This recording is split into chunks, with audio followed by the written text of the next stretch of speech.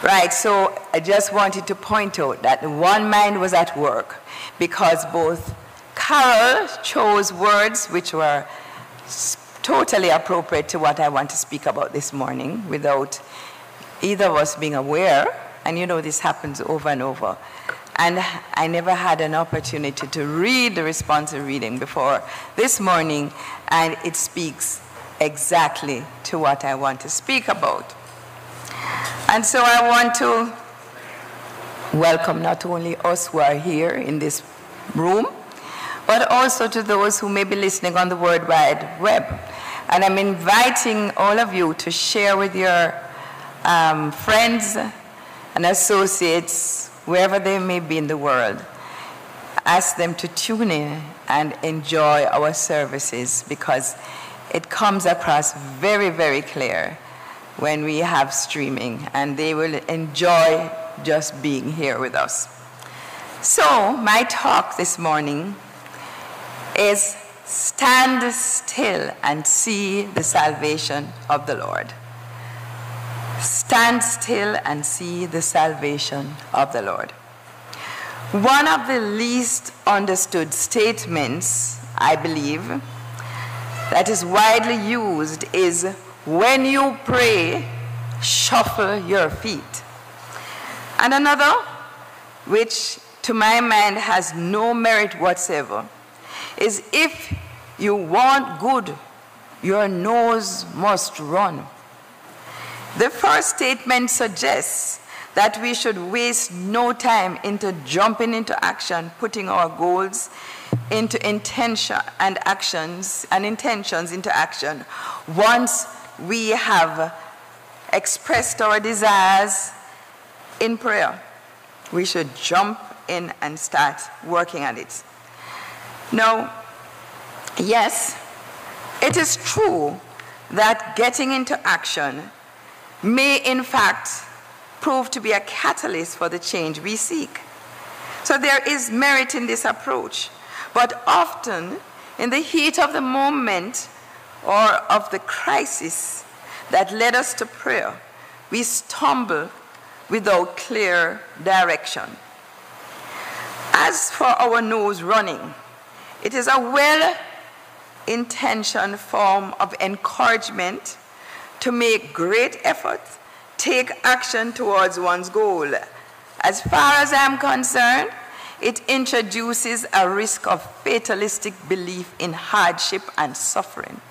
Fortunately, this is almost never said anymore. Jesus the Christ showed us in his masterpiece demonstration of the healing power of God when he lifted up Lazarus from what he said was not death, but in fact proved to be death according to human eyes and nose. A very delightful little book, The Lazarus Blueprint, by Mary Alice and Richard Jaffola, was stunning in its clarity and simplicity, and is highly recommended for all students of the science of mind as a personal guide to how to approach any situation which may seem like a crisis. Jesus was a great friend of the siblings Mary, Martha, and Lazarus. The story is told in John 11 verses 1 to 44 that Jesus got a message from the sisters saying that Lazarus was ill and they needed help, his help. Jesus told his disciples when he got the message, this sickness will not end in death, and carried on with whatever he was doing, which was preaching and healing, and I am sure spending time in the silence as he was wont to do. When he finally decided to arrive in Bethany, Lazarus had been dead for 3 days. Now the rest of the story is legendary, and I'm not going to tell you all of the story. I'm inviting you to go to read it and read it very carefully. Those familiar with the story will remember that Jesus, ignoring the appearance of death, cried out, "Lazarus, come forth." And Lazarus, who was already dead and stinking, came forth out of the tomb. But before that, they asked, "Roll away the stone." Now, this entire story is filled with metaphors. And I'm only using the very first part of the story for the purpose of my talk this morning. Because you will notice that this very good friend of Mary, Martha, and Lazarus, when he was called to come to his friend, it took 3 days to come. Now, if your friend called you and say, "I am sick," would you take 3 days? Would you? Oh, I don't want you to criticize Jesus, but would you take 3 days, right? Well, Jesus did. And he apparently had a very good reason. Because he wanted to demonstrate something which had never been done before as far as humans know. Also, in this story, and to my mind, a very plausible explanation, is that Jesus himself, knowing the magnitude of what he was about to do, recognized what was happening and wanted time to go within, to be still, to stand still, and behold the glory of God. I think he also did what was very, very clear that each of us should do when faced with a challenging situation. It is very tempting to be so absorbed in the situation that we can't think of anything else in the moment. So what in fact Jesus did was to spend time to turn away from the situation. Turn away. He went on with his business of what he was doing, and he turned away to turn within, because we know how much time he spent going within. So for us, whenever we have any situation that perturbs us, and the image of it fills our mind, and we feel that not equal to the task, we can engage in anything. What I do sometimes, I call it no-brainers. I go on the internet and I might look at, Family Feud, or one of these other very light, entertaining things on TV. I go read a book which is uplifting. You can read the Bible. You can read any of our books. You can go and play a game with a child, because children bring out that in you. Do anything in that moment that will take your attention away in that instant from the challenge. But most important, be still and behold the glory of the Lord. Be still. How much time do we spend being still? Most of the time when I invite people to spend 20 minutes, even 10 minutes, morning and evening, just turning up, just sit down, be there, not praying, not reading, not begging God for anything, just being there, not even trying to listen, just be still, just permit, and not trying to relax either. Just allow yourself to be still. And in that practice of being still, the beholding of the glory of the God will become a natural practice. I'm not saying it is easy thing to do initially, but it is necessary, and it is the first thing to do when we face any challenge. So I'm inviting you, John 11, verses 1 to 4. Take the story, read it very carefully, invite it to teach you what Jesus was doing in his blueprint, his masterpiece, where he showed us how to meet what we call big problems, or little problems, or just facing life. Pharaoh pursued the Israelites as they were being led out of Egypt by Moses. We know, on seeing the oncoming threat, the people started to blame Moses and said, "You should have left me where I was. It is better that I stay there in bondage than come here and face death," because he saw the chariots coming after them. And immediately they started to lose heart. You know, sometimes we treat, and when we treat, it doesn't seem as if the treatment is working. It seems sometimes as if things might be going worse, getting worse. But in fact, if we treat, it is not getting worse. We are just learning the lessons that we need to learn in order that we may be transformed to become the consciousness that will lead us to what we want to experience. So, Moses, do you know what Moses said? "Stand still and behold the glory of the Lord." Stand still. He managed to say it with enough conviction, with enough force, and with enough spiritual authority, because he was tuned in. He lived from that place of standing still as a habit. And so when he said it, they obeyed him. And the rest, I'm sending you all to your Bibles. For those who remember Sunday school, the rest is history, right? That was the beginning, the first part, and the first challenge that was met. It was crossing of the, they call it Red Sea, it's the Red Sea, right? Well, some people may challenge whether in fact things took place as they did, but it is not in our teaching to do that. It's in our teaching to take the message from it.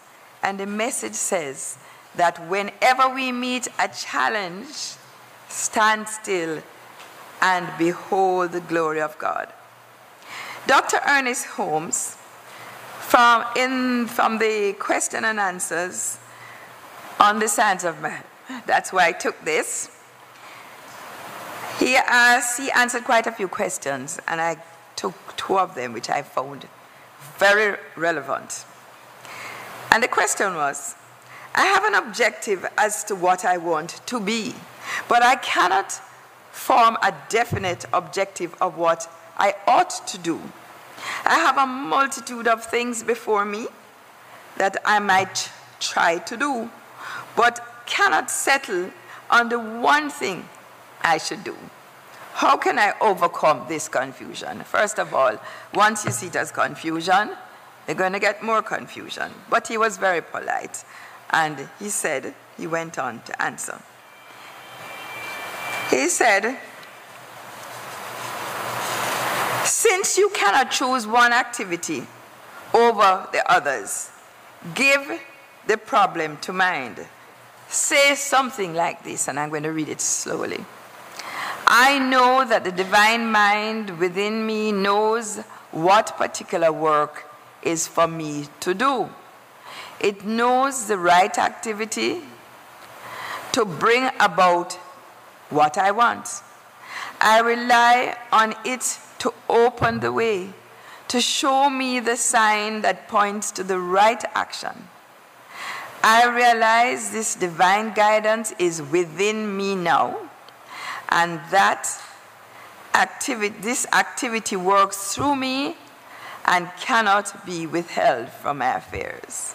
And he said, having said something like that to yourself, which immediately acknowledges the divine mind and knows that that divine mind is at work within us, then we must then be in a point of surrender. Rely on it to show us a sign so that we may be pointed in right action. And having recognized that sign and about to act upon it, we must remember consistently that this divine guidance is within us now and always, and it is working through us, and that it cannot be withheld from our affairs. And he said, then watch for the sign. Just go about your business. Forget about it. Go about your business. I don't mean watch looking for every little thing. Go about your business, and you'll recognize the sign when you see it. There will become a quietness within you because you'll have spent time in the quiet. And that inner voice will speak to you.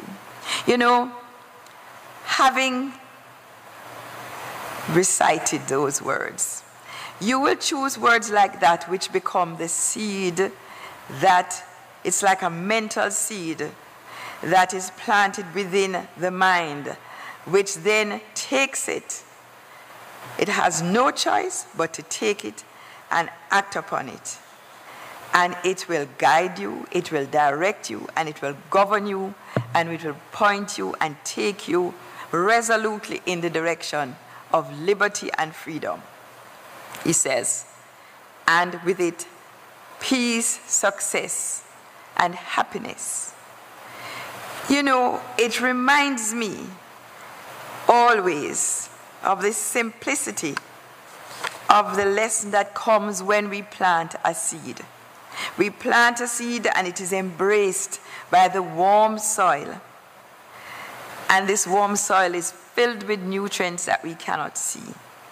And it takes the seed and it works upon it in the dark, where we can't see it, but we have enough faith to recognize that something is happening, because we know by understanding faith that when you plant a seed, it will grow. In the same way, we know by understanding faith that when we plant an idea squarely into mind, recognizing that that mind is the one mind of God in us as us, and it works according to law, meaning it doesn't need any help from us, and it has no choice but to do for us what we demand it to do. You know, I personally, and maybe you too, have been witnessing around us the evidence of great restlessness at every level. Some people are expressing very candidly that there is a personal urge to do and to be more. There is on a national level a lot of movement, and there is on a global level a lot of movement too. And it may, if we are not securely grounded, we may be picking up some of the energy of it and feeling restlessness rather than the enthusiasm and excitement of change. It is the nature of life that there be constant change. Yet the pace of change seems to pick up speed at intervals, as it seems to be doing now. On a cosmic level even, scientists have observed a huge chunk of our sun, which seems to have been torn away. So there's a big gap in the sun that has been a stable factor in we just take it for granted. Our life here on earth depends on it.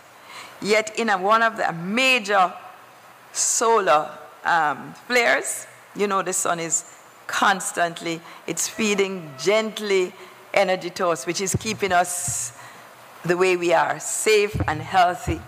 But it also from time to time gives out big bursts of energy, which are called solar flares. And in one of them, a huge chunk of the sun seemed to have been blown off. So there was a big dark spot. And even as I speak, our little country is just repeating, history is repeating itself, as many are contemplating migrating to other countries in the expectation of escaping some threat, real or imagined. Some are just ready for something bigger, something more exciting out there, wherever out there is. Many are just plain in search of a better life. And what if the better life is where you are? What if everything is as safe and as anywhere? Everywhere is as safe as anywhere. What if? What if? What if has no purchase in the mind of God? Everyone has a gift of choice, and anyone can and should choose to experience life fully and completely, and wherever they wish to, and whatever they wish to do, as Mr. Bolt is choosing to do by beginning training as an amateur, ecstatically training as a footballer, starting from scratch, with his usual confident self. But it seemed to disturb some people that he should be doing that. Everyone is permitted to choose how they want to experience life, and wherever they wish to, and whatever they wish to do. But it is good to stop a while, be still, and recognize the source of all wisdom and invite it into our deliberations and plans. By all means, set goals, but remember from whence cometh our help.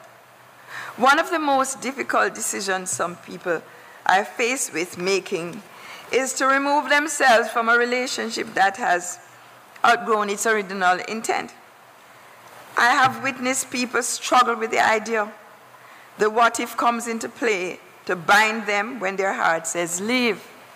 Others think their fading relationships could be salvaged, but struggle to find how to make it work. Some are faced with family bonds which cannot be broken, but which are the focus of grief and unhappiness, for which they feel that they have no answer. I have met people who say they feel stuck, unfulfilled, underutilized, underappreciated in one employment, but choosing to stay in an employment, but choosing to stay, marking time, so to speak, but always longing and looking out for the big break while giving little attention to the current task. I have met others who unceremoniously dumped one frustrating job only to find the next one was no different from the one they left behind. Dr. Ernest Holmes has an answer to such situations, which he articulated, yes, again, in this very little, useful little book. And it is now available for free on the internet. It's called Questions and Answers on the Science of Mind. You can download it for free, a gift of Religious Science International.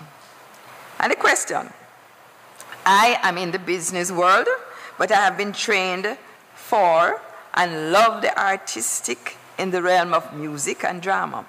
How may I get back into the world I love? Answer, treat that you are now in the place that best expresses you, which will give you the greatest degree of happiness, which will perfectly express through you divine wisdom, intelligence, and love. Place yourself in unity with your desire and stay there until it objectifies. So having decided that you are able, through divine wisdom, to express yourself in whatever way, if it means walking away from a relationship, walking towards whatever you think you will get when you leave a relationship, whatever it is, walking towards that creative expression you didn't have. But when you are finished, be very clear of your goal. And then, what he means by unify with your desire, spend time thrilling to it, feeling it, knowing it is mine. It is mine because I'm free to choose it. It is mine. The great Chinese violinist Ning Feng, when asked what his secret to success was, he said, I don't have a goal, I have a direction. What on earth could he mean by that? What could it teach me about how to approach my life? That is a goal. A goal is just a node along an upward spiraling path, which has no ceiling. Remember when the sky was the limit? That is before we knew what was beyond the sky. When hitch your wagon to a star was enough of an encouragement. Guess what? That was yesterday. We now know that there is an infinite reality far beyond anything that we can see with our naked eyes. In the same way, there's an infinite reality to anything that we could experience, far beyond what any goal that we might set. Our direction, my direction, whether I'm aware of it or not, is towards peace and joy and the awareness of my connection with the presence of God. It is spiritual growth. We may say that we want things or experiences or to escape things, but beneath all of that, that infinite presence, that divine wisdom and intelligence is nudging us forward. So when we set that intention, of course, goals will come after spontaneously, but the goals will be appropriate to the direction that we are going in. Now, what do you believe to be the greatest handicap to man's spiritual progress? Someone asks. A lack of belief in the actual presence of spirit as directing and law as obeying. We must plant that in our minds, that there's a presence and a power that is within us, and there's a law that must obey us. And we keep at it and make that part of our daily devotion to recognize that. And whenever our minds goes off track, we come back to be still and know the salvation of the Lord. The salvation of the Lord, meaning that will deliver to us the freedom, the happiness, the peace we desire, and an intimate relationship with the indwelling presence of God. So, friends, we must train our minds to be in a constant state of wonder, of awe and gratitude for the privilege of being the unique expression of this awesome power, this intelligence, this projector of magnificent beauty, this generator of serenity, peace, and poise, which is our lives. God is beneath every form, and whoever practices to love that presence of God which we cannot see must love God's creation as it appears in ourselves and in every other self we meet. To love God is to love ourselves. To love God is to love humanity. And let's start with the self that we know, and out of that we will have acknowledged the God present. But first we must know and believe that first thing, that the presence of God is within us. The presence of God manifests as us. We are the evidence of the presence of God. And when we get bold enough, we are the presence of God. So, Dr. Holmes says the control of the mind is the first step towards spirituality. That's what we are after. The first step towards any change begins with a firm and definite decision to make that change, to go in the direction of a closer walk with God, to live in righteousness, meaning the righteousness of our minds. And Dr. Charles Barker reminded us in his collective essays in a class that's going on now. Take that decision. Once you have taken that decision, everything starts rolling on. Everything comes into place in your mind to lead in a direction. So take a decision to fall in love with God, and you will fall in love with you. And when you fall in love with you, then the whole world seems ever so bright and beautiful than ever before. Moving in this direction, we treasure and enjoy each step along the journey, without worry, without impetuousness, without haste. For he who dwells in the shelter of the Most High will rest in the shadow of the Almighty. I will say of the Lord, He is my refuge and my fortress, my God in whom I trust. And I will say to you, as we begun, so we continue. Stand still and see the salvation of the Lord. Stand still and behold the glory of the Lord. Very simple, very straight. One line, we can remember it. It brings us back on track. Try it. This is your week's work, and so it is.